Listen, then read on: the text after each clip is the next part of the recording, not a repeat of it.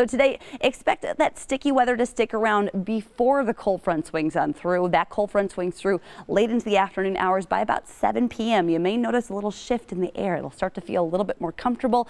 Tomorrow, we are looking at dew points dropping into the 50s, which is a bit more on the pleasant and comfortable side. Future forecast showing things drying out, even a little sunshine poking out by about 9 o'clock in the morning. As we get into the afternoon, here comes that cold front. Notice the wind starting to change direction.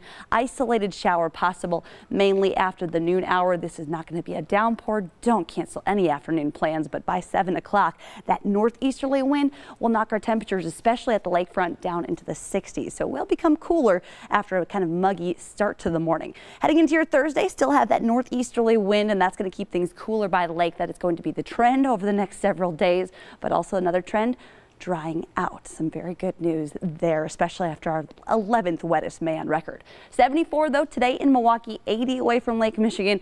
Again, that rain coming to an end very early.